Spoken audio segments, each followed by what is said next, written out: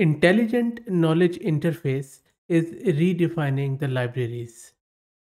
Intelligent Knowledge Interface, or IKI in short, is an LLM powered self organizing digital library for professionals and teams. This is way more than a simple chat over your data. It's an AI powered knowledge organizer where you can create, organize, annotate your data collections, and share your knowledge within a team or organization. There are various cool features which come with it. For example, you can upload your own pages, files, or personal notes. You can get automatic tagging extraction from these notes and view related notes. You can also have built in web search to augment external knowledge. You can also annotate collections with user specified information. You can chat over all your data collections no matter where they are. You can also follow other users, share with the rest of the team, and you can have your own sort of internet corner with intelligence brought by AI. Another cool thing about this is that this has been using Llama Index for so many of its component. Now, this is a really cool example of an AI-enabled note-taking interface that epitomizes the core value prop of RAG, or retrieval augmented generation.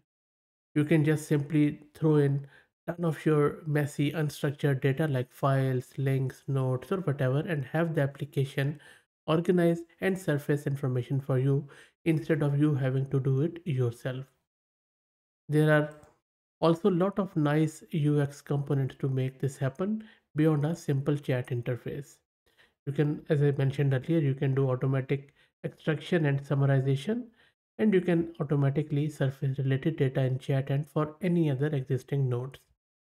And personal annotation addition is simply a breeze and one of the good features of this. Now, having said that, let's also check out how it works. Go to its website, which is iki.ai, and I will drop the link in video's description. Sign up with your email account, and then you will be presented with this screen. And you can either go with this dark mode, or on the left hand side towards the bottom you can click on white mode to go with the white mode. So let's go with the dark mode. Now the interface is quite simple. As you can see, you can either search on the web, and let me make it tad bit more bigger so that you'll be able to see much better. Now you can either search it on the web, or you can have your own library. And if you look at the top right, you can click anything here and upload your PDF CSV files and then chat with it.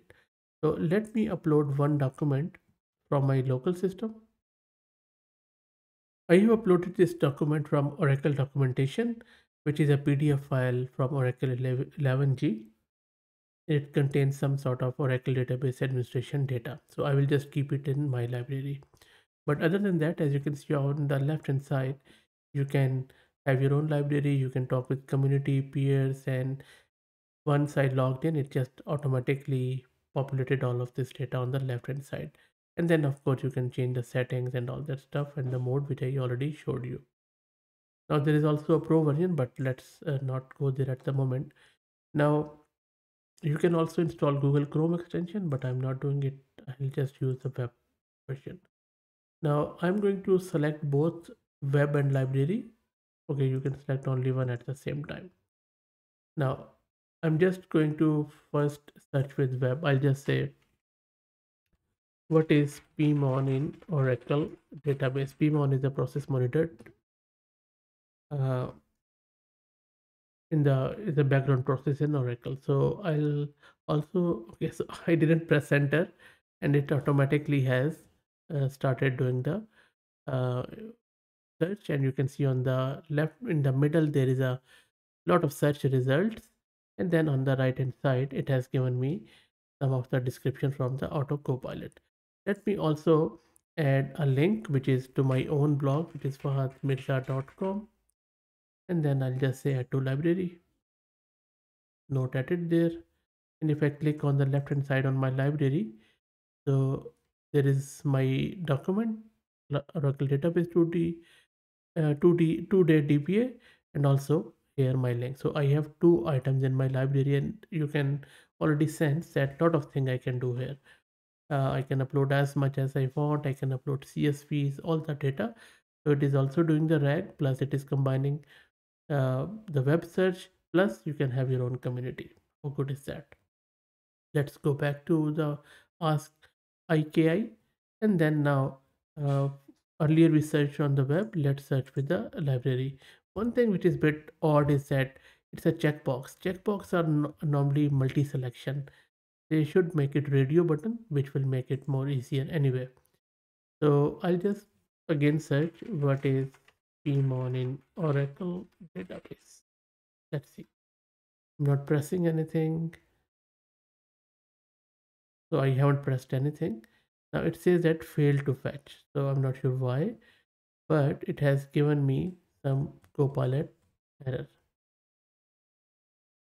Okay, so instead of do that, I'll just say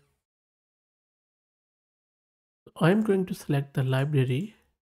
It is not letting me do that for some reason. Anyway, and let me try again. I reloaded the web page because for some reason it was not doing anything. So let me ask. Okay, again it has froze. I think there is some problem with it. I think they should remove that auto loading and that sort of stuff. What is DBA? And let's select the library, then press enter. It is failing to fetch it. So that is one of the issue with it. But anyway, let's go with graph neural network. And I search it in my library. There is nothing in my library. Okay, I'll just ask it, what is, can you search my library and tell me what is DBA?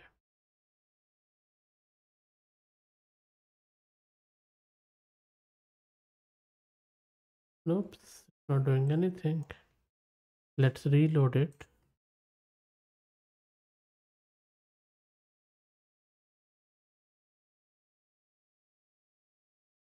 And then let's press enter. Nope, nothing is happening with the library. Maybe library, maybe there is high load or something. I'm not sure. Anyway, so let's see the pricing. So I just clicked on upgrade to IKI Pro.